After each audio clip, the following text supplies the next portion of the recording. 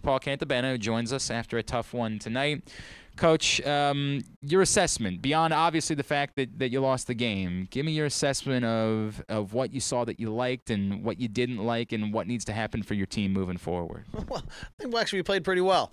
I just think that we're having trouble scoring goals. Their goalie had 12 really, really nice saves, I think, today. And we had a lot of good inside chances, and that was kind of the difference. Sam played really well for us, but we got to figure out how to score some goals. And that's the thing. Right now, for whatever reason, we just can't throw it in the ocean, it seems like, but we'll get there. We'll play hard, and we played, the number 6 team in the country, whatever they are, and they hit some shots. I think they hit some really, really good shots, but I thought we played really good defensively in the 6-on-6. We were right there again, but we got to figure out how to play 60 minutes, not 30, not 45, and we played some younger guys and to give some people some chances, and we'll get there in the end. I think it's a work in progress. We're young and got some guys facing off the first that are young, but we need our older guys to step up and be a leader. So our record's 1-5, and this kind of says what you are, but I think we're a little better team than that is, but according to who we played, for sure. So.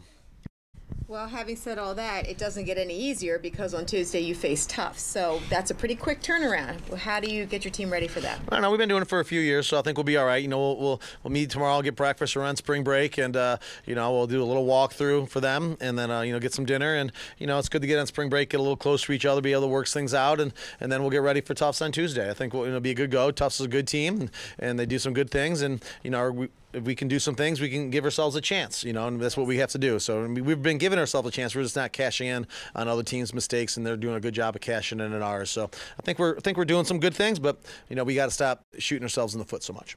Coach, you referenced the young players got the opportunities, a couple assists for Connor Nelson, some of the other guys that got in the mix tonight. Shane Ford obviously taking advantage of his opportunity. Can we assume that we'll be seeing more of those guys moving forward? Yeah, Connor's a nice freshman for us, and he got a couple assists. He's good at moving the ball and has good eyes, and so we thought, taking Will out a little bit gives us, we need a ball mover there since those attackmen are all primarily kind of dodgers and that, and Shane's a freshman, and you saw Brandon, who's a freshman in there, and he did good. Obviously Cam's a freshman, Seth's a freshman, and Tatum and Will, and they're sophomores, so we're a fairly young offensive team learning to go against some really good defenses, and they're learning their way through what they need to do. So we just got to keep getting better. No doubt about that.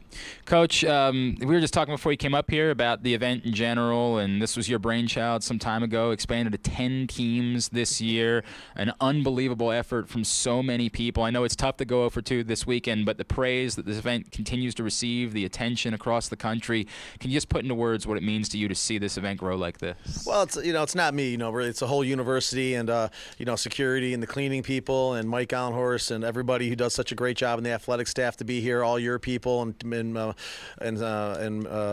Greg Royce's people are all here doing this. It's a lot of time, it's 12 hours of games, 5 games a day, but it's a great thing for Division III lacrosse, and we really have a great product. And I think you saw some of the great players we have here, and the coaches love it. You show up, there's a game going on, that's really cool. Then you play a game, there's another game going on, and the games are all really tight. It's not like you get an hour to warm up. It's like let's play. 20 minutes to warm up, get out there, roll it, let's go.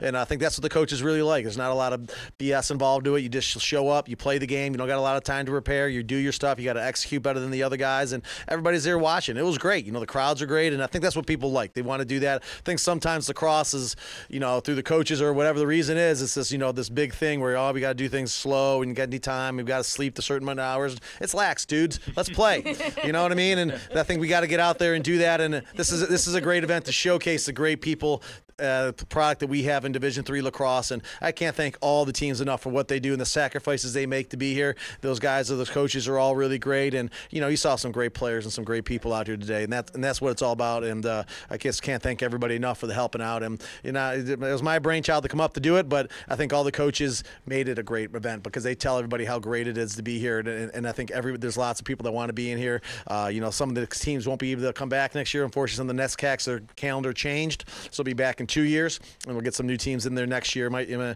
see if we can maybe be 4 games, not 10 games. We get 4 games a day, not 5 games. But why not 6? Yeah. I don't know. I think security is pouting already when somebody joked to them earlier about that. But hey, it's a great event, and we're just really excited. And I thank everybody for coming out and watching. And we're really happy it went off well. And it's a great thing for D3 lacrosse all around. And it's a great thing for. And as Coach Webster said, I'll give him a lot of credit. He thinks it's better than the NCAA tournament. Just being here with all these teams here, he thinks it's a better kind of event because of the excitement and everything. everybody here know how everything goes. It's a lot of fun. Yeah. Breakfast at Mustang Stadium next year. Coach, congratulations on a great event. Budget. I know it's tough, but appreciate doing it. We'll see you on Tuesday night. Thanks a lot.